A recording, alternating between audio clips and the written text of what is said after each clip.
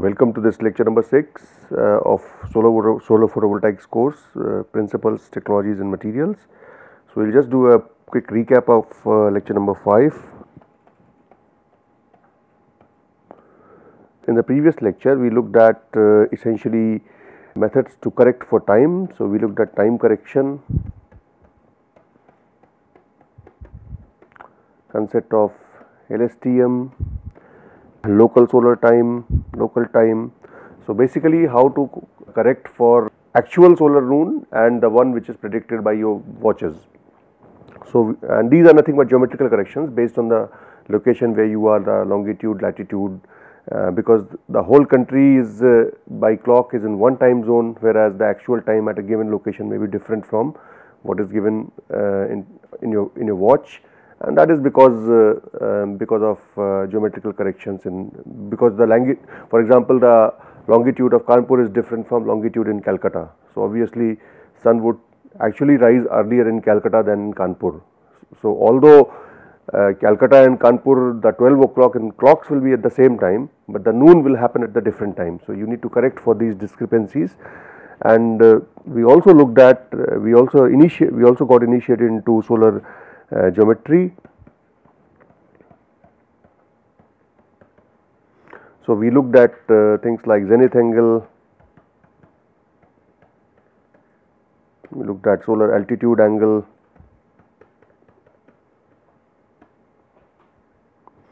we looked at various azimuthal angles, and so on and so forth. So, when we finished, we were just looking at the geometrical relationships for an inclined body. So, let me now switch over to the PPT. So, we were looking at this kind of geometry where a surface that you want to use is inclined to the horizontal, and this makes an angle beta with respect to the horizontal, and the arrow pointing this direction is the south arrow, and so south is in this direction and north obviously would be opposite of that, and this is the vertical to the horizontal, and this is the sun.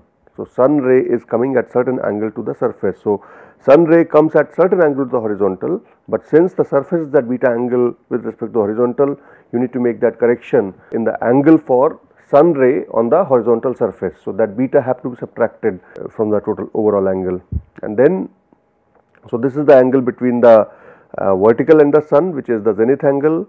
Then we have normal to the surface. So, there is a difference between the vertical and the normal to the surface. Vertical is vertical to the horizontal, whereas normal to the surface, n is the normal to the surface. So, which means the angle between normal and vertical is going to be beta, right, because the angle between the surface and horizontal is beta. So, these two angles are going to be beta, and then you can also define some other angles. The angle between sun ray and the normal is theta, angle between the projection of sun ray on the horizontal and its angle with the south is called as gamma. S, solar azimuthal angle, the angle of surface's normal, its projection on the horizontal and its angle with the south is called as gamma. So, based on variety of these angles, you can define this triangle ABC, and by the equivalence of in the geometry, you can see that angle between BC and AB will be gamma S minus gamma, because this angle is gamma S minus gamma. So, that angle will become gamma S minus gamma. So, if you do now, so we will not get into details of trigonometry, but if you apply the law of cosine, you will get cos theta relation as cos theta is equal to cos theta z cos beta plus sin theta z sin beta into cos gamma S minus gamma. Now, you can represent the whole thing in a different way, in this kind of with respect to earth being a sphere and sun being somewhere around it, so which is sort of a legitimate design, and again using the equivalent law of cosines, you can determine cos theta z will be equal to sin theta sin phi plus cos delta cos phi cos omega. So, you can see that in the previous one we had relation for cos theta, now it is a relation for cos theta z, which is a zenith angle, and law of sines will again give you relation. So, the idea is to get to expression where you require minimum number of angles to make predictions. So law of sines will give you sine omega gamma s, which is the solar azimuthal angle in terms of omega, delta and theta z. You see, some of these angles are easy to work out. For example, zenith angle can be found easily, and delta is the declination angle and omega is the hour angle. So these three angles are easy to decipher, whereas solar angle, azimuthal angle is not easy to decipher. So you would like to replace the quantities which are not given easily by the quantities which are available to us. So that is why these three expressions have come into being. Now you just simplify these expressions.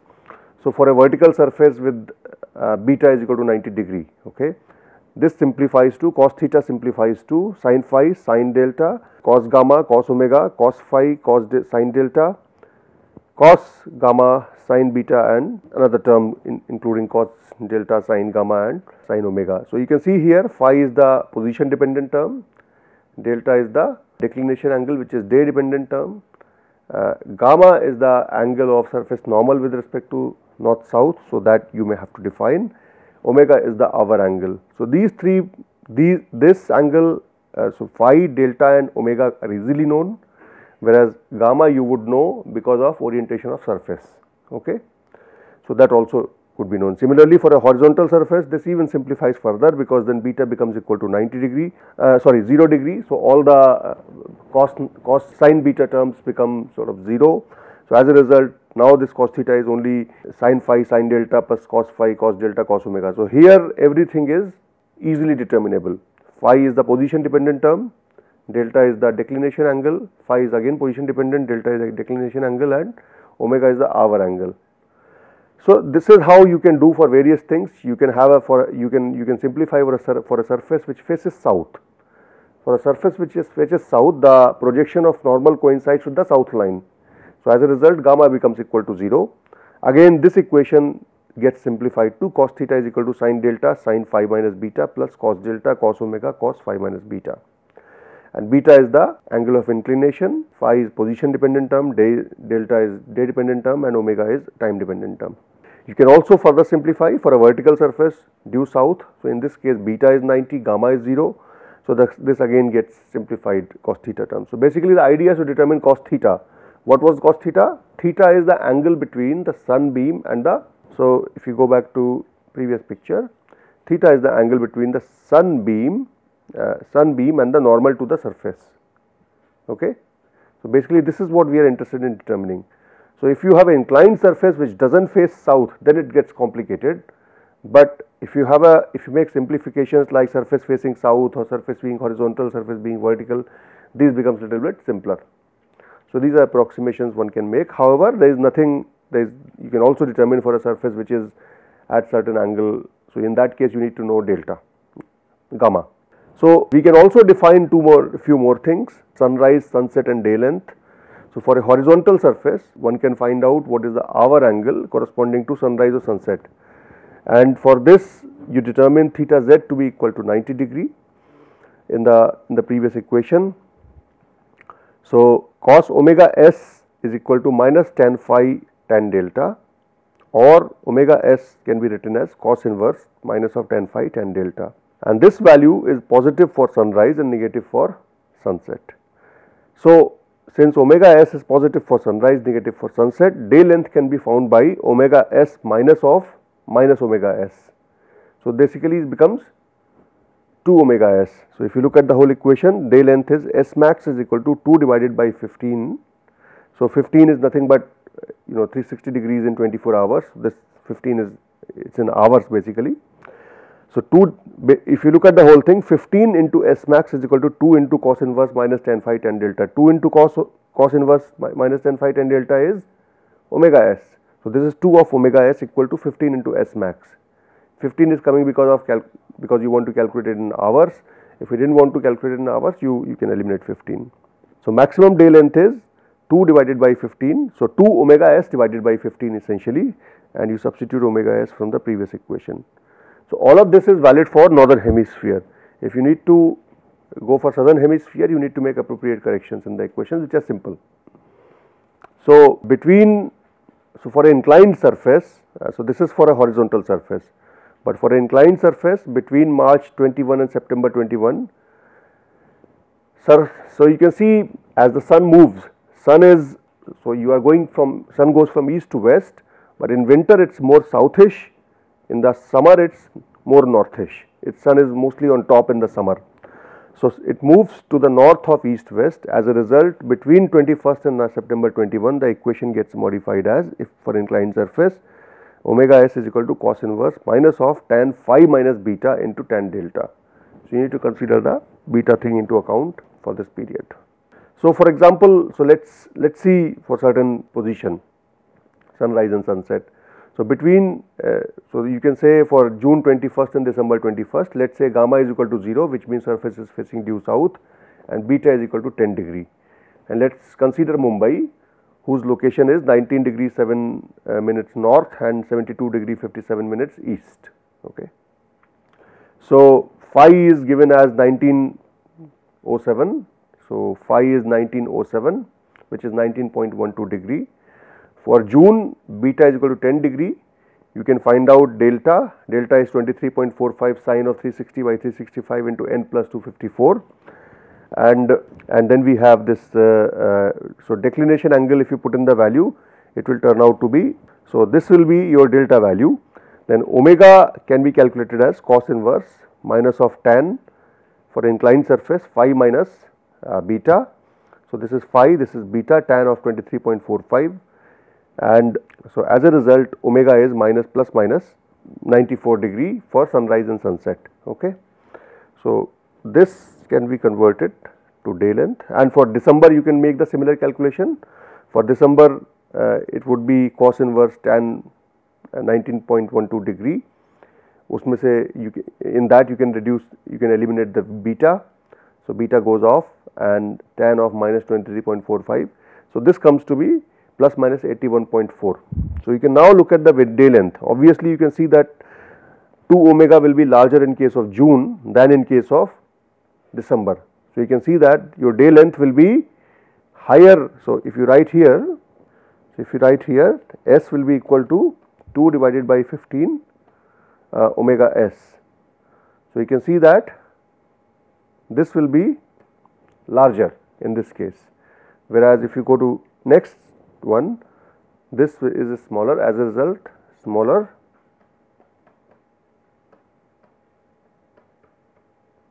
day length is obtained for December. So these are simple calculations you can do for wherever you are. Now let us look at another parameter which is called as local apparent time, which is basically standard time plus minus 4 into lambda standard minus lambda actual, and lambda is nothing but the longitude plus equation of time correction that we looked at earlier. Okay. So local apparent time is equal to standard time plus minus 4 into lambda standard minus lambda actual plus equation of time correction. And so if you now look at Mumbai again, Mumbai is longitude, latitudes are given. Let us say it is IST 14 hours 30 minutes on 1st of July, and Indian standard lambda is 82.5 degree east. So if you look at equation of time correction, it is minus 4 minutes. So standard time is given according to this, because this is your India, let us say, not very good map, but right. So Mumbai is somewhere here. Latitude of longitude, the geometrical parameters of Mumbai are different with respect to GMT plus 530, right. Now this GMT for 530 will correspond to certain lambda value, okay, because longitude of 530 would be some from the middle of India, which is about Nagpur, okay. So this would be your standard lambda. So this is lambda standard, whereas Mumbai is here, this is lambda Mumbai, right. So there is a difference here. So equation of time correction, if you go to previous equation in the previous lecture, it will turn out to be minus 4 minutes. As a result, the local apparent time will be 1430 hours minus 4 into 82.5 standard lambda minus the actual lambda, which is 72.85 plus minus of 4 minutes, and if you work this out, it comes out to be 13 hours 47 minutes.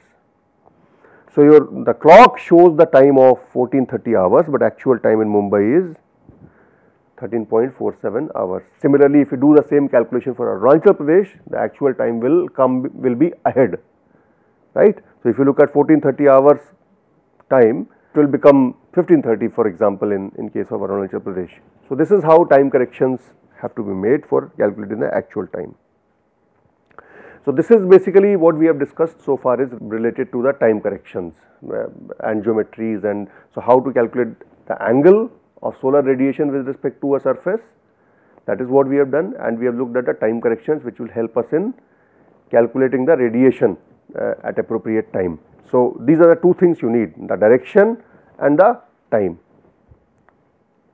Now, let us look at how to calculate the. Now, what we will do is that we will do determination of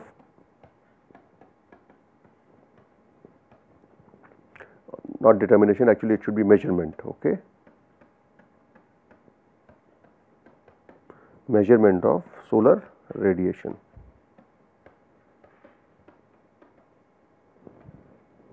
So, solar radiation can be defined in various fashion, and most of these methods of determining solar radiation at a given location on a given day, given time are mostly empirical in nature. So, we will not look at all the models due to paucity of time, we will only look at a few of them. So, the way you define solar radiation measurement, there are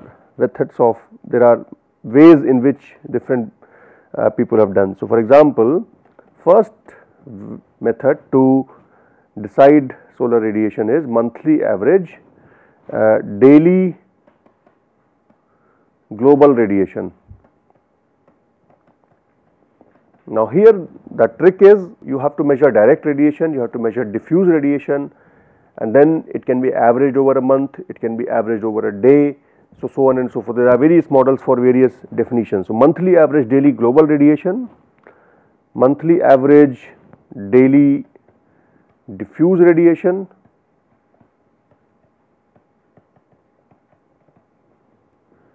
and monthly average hourly global radiation. Then we have monthly average hourly diffuse radiation, and then we have daily and hourly diffuse radiation,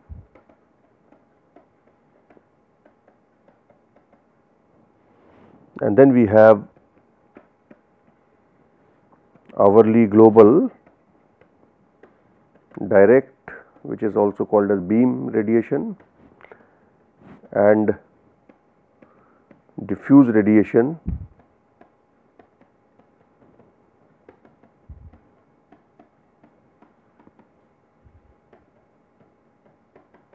in cloudless skies. So, let us first look at monthly average daily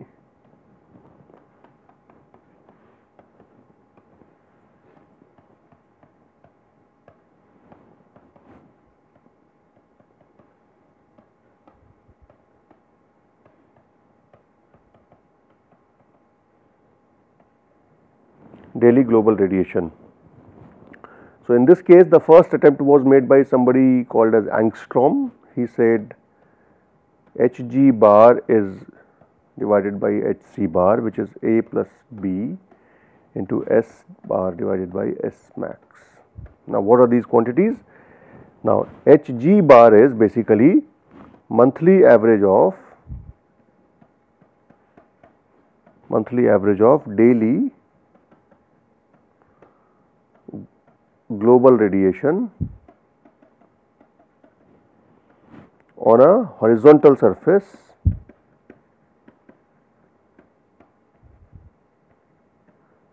at a given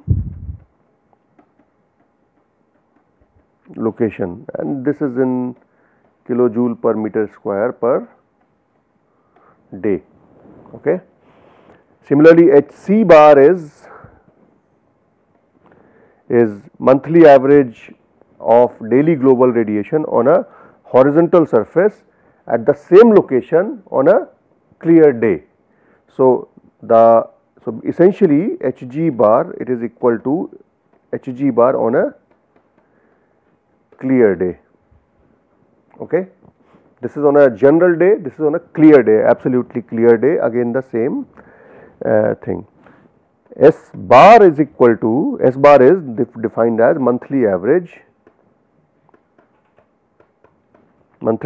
of sunshine hours per day at the location. Okay. So, this is in hours, and then we have S max. So, you can guess what it would be. It would be monthly average of maximum possible sunshine hours at a given location, that is day length on the horizontal surface. Okay. So, monthly average maximum possible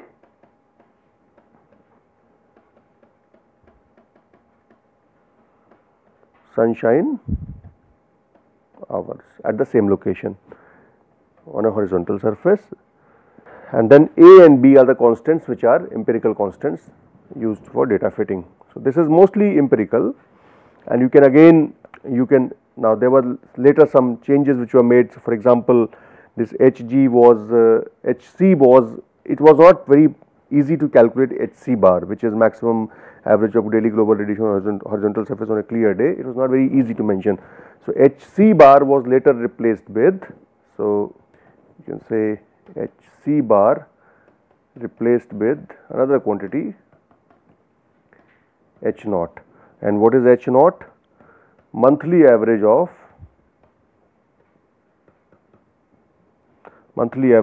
extra terrestrial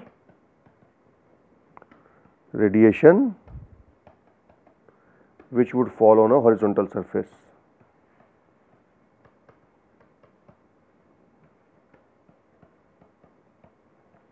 So, many of these quantities are changed because previous quantities were not easy to obtain.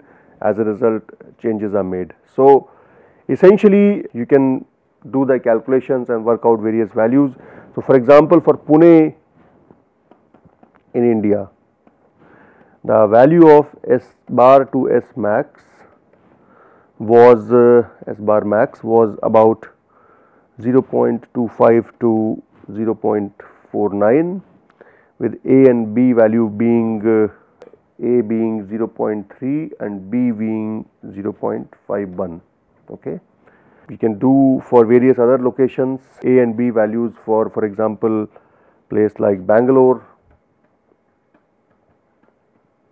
Bangalore would be about 0.18, 0.64. If you look at a place like Jodhpur, Jodhpur will give you a value of 0.33 and 0.46, and if you look at something like Delhi, Delhi would be 0.25 and 0.57. So, these data you can obtain in literature. So, there is a paper in Solar Energy 22407 1979. So, this is the volume number, this is the page number, this is the year number, and this is the name of the journal. Now, so this is what we defined here was, this was monthly average daily global radiation. So, how do you work out now H naught? This H naught is the monthly average of extraterrestrial radiation that would fall on a horizontal surface. H naught is given by this equation, 12 divided by pi into ISC, which is the solar constant, to 1 plus 0.033 cos of 2 pi n divided by 365, and then you integrate it over whole day. So, this is essentially cos theta term integrated. So, sin phi sin delta plus cos phi cos delta into cos omega over the whole time. So, the cos phi term integrated over the whole day, and that is what you will obtain for a given location, and this would turn out to be omega s sin phi sin delta plus cos phi cos delta into sine of omega s. This is what this term will turn out to be. And if you do the, so this will become 24 by pi into ISC into the term that you have here and this term, okay, 24. And this can be simplified by, I mean, for a given month, it was found by scientists that you can find an average day for a month. So, so if you want to find out the monthly average, you can just choose that particular day. So, for example, so you can say average day for a month, and this average day falls mostly in the middle of the month.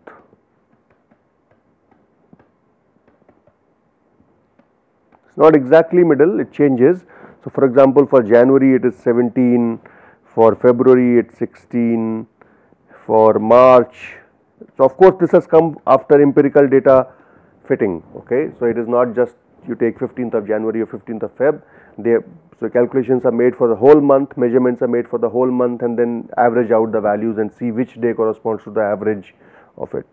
So, this is what various values would be like, whereas for December, for example, it becomes 10, and for June it is 11th, and June, December show a bit of deviation because June and December are months where you have longest day and longest night.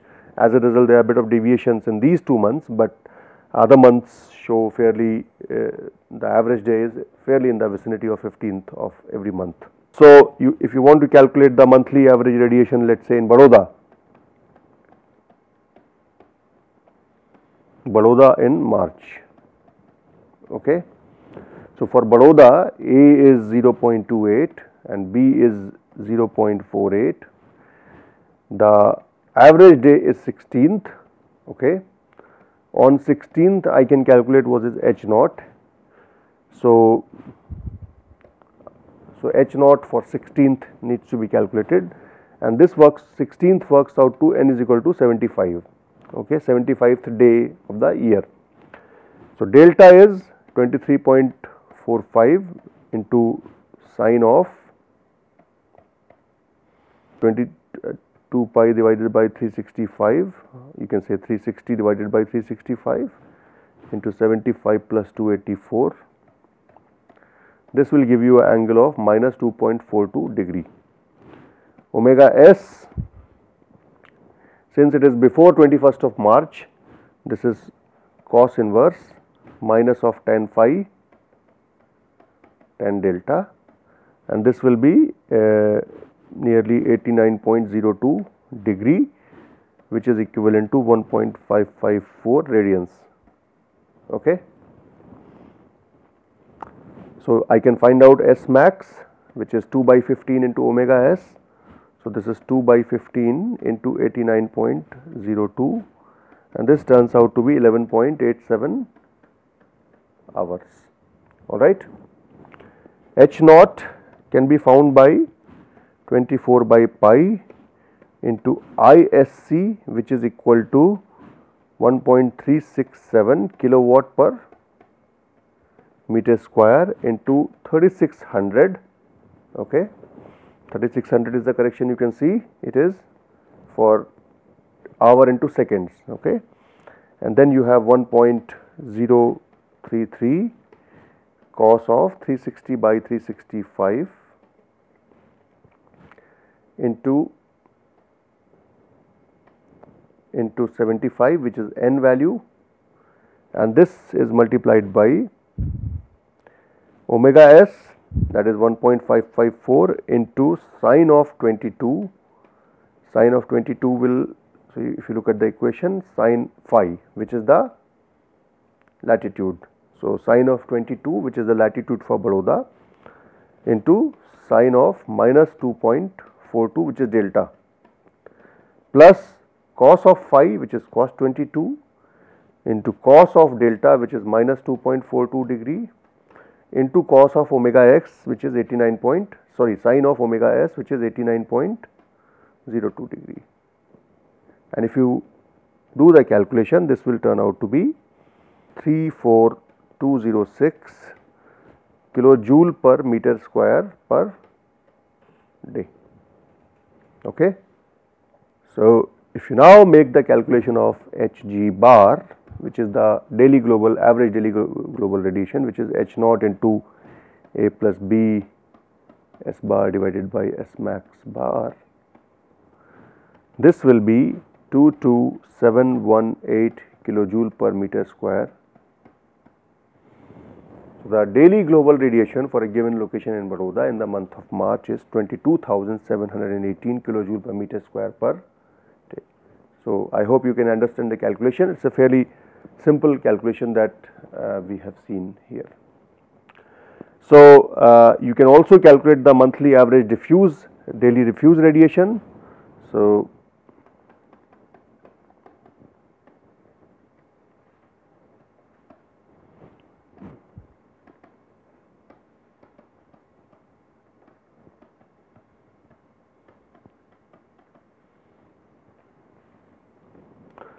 this is again,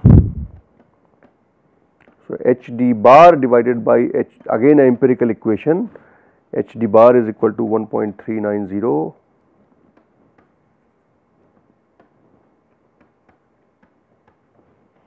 minus 4.027 Hg bar divided by H naught bar plus 5.531 Hg bar divided by H naught bar square minus 3.108 Hg bar divided by H naught bar to the power cube.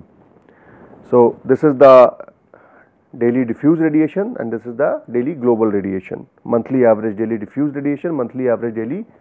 So, it is again a fitted equation, and this parameter Hg bar divided by H naught is called as monthly average clearness index. Basically, it makes sense. So, if higher the Hg bar is, more this ratio is going to be, which means the day is more clear, right. When the day is more clear, your global radiation is going to be higher in number, and when this parameter is higher, as a result your diffuse radiation also tends to be smaller in amount. This equation has been modified for India. For India, you can use a little bit modified equation, Hd bar divided by Hg bar.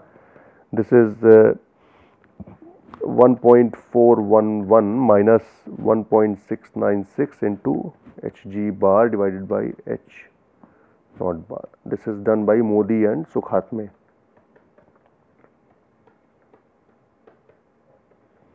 So, based on the values that you obtain for Hg bar and H naught bar for a given day, you can calculate what the diffuse radiation is going to be.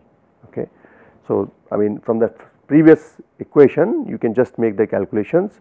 So, if your Hg bar is 22.718 kilojoule per meter square per day and your H naught bar was 34,203 kilojoule per meter square per day, you can calculate what your Hd bar is going to be. Hd bar is going to be 6465 kilojoule per meter square per day.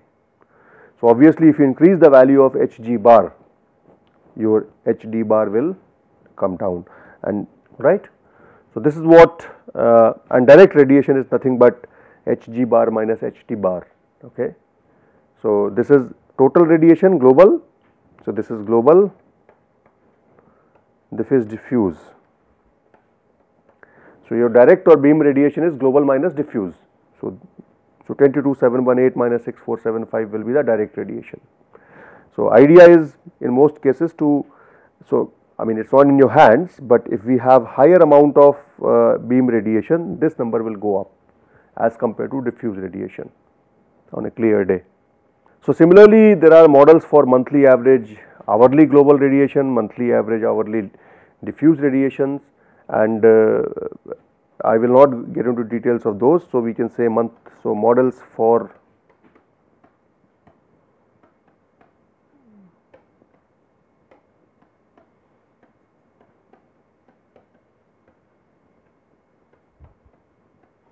monthly average hourly global radiation,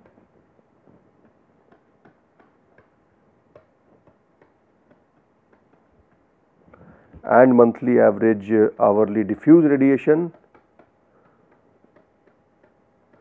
So, we cannot cover all of these in this course. So, I would request that you go to this book by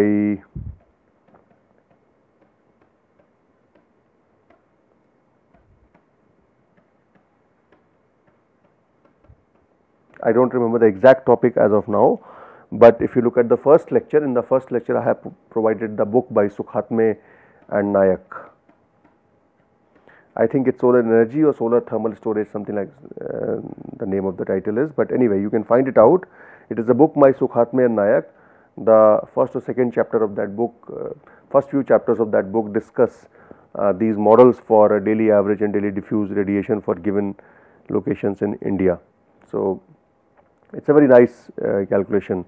So, if you let me just give you the values. For example, the values of if you do on hourly basis, the Hg bar turns out to be 23,564 kilojoule per meter square per day, and H naught Hd bar will be 7820 kilojoule per meter square per day.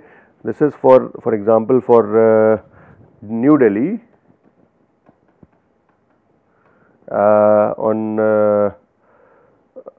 the April 15th April,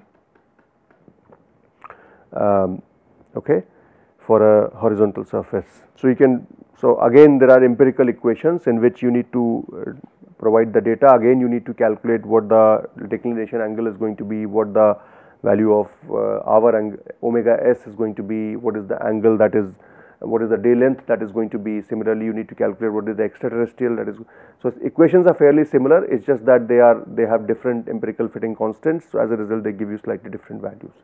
So, you can go to this book by Sukhatme and Nayak and read more about these models which provide these values. So, this sort of gives you an idea of how do you determine, so this is for a horizontal surface, most of these calculations. So, if you want to, so if you know that your radiation is coming at certain angle, so you know what is the global radiation, you know what is the diffuse radiation. From this you can find out the direct radiation. Now, you know direct radiation comes directly. So, for a horizontal surface it is fine, but for an inclined surface you will have to take cos theta off, or whatever the angle that the normal and the vertical that they make with each other. So, if it is cos beta, you will have to modify that with cos beta. Okay.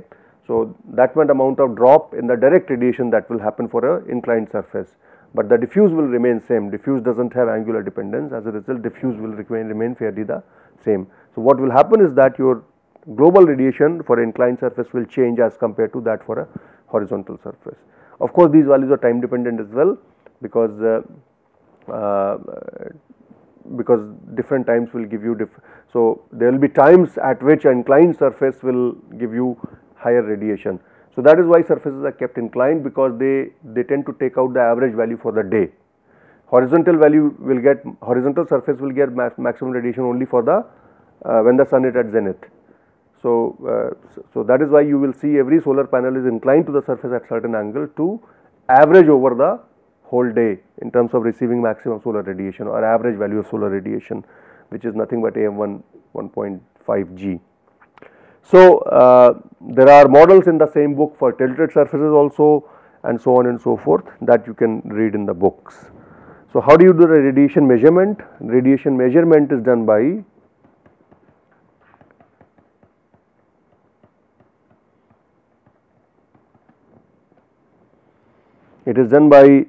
basically the first is based on thermoelectric effect, and for this we use a equipment called as pyranometer, and this can measure both global and diffuse. Okay. And the second one is called as pyr-heliometer. Okay. These are the two equipments which are used for measurement of radiation, which are useful. So, this is what a brief discussion on solar radiation, solar geometry and solar radiation measurement was. So, this is essential to know how the solar radiation is measured for a given surface at a given location. In the next class, in the next lecture onwards, we will move on to the fundamentals of semiconductors, which are essential to know, to understand the p-n junction characteristics, which are, so p-n junction is nothing but a solar cell architecture. So, and since p-n junction is made of p and n type semiconductor, we need to know how the carriers move after the radiation absorbed within a solar cell. Okay. So, we will discuss that in the next class. Thank you.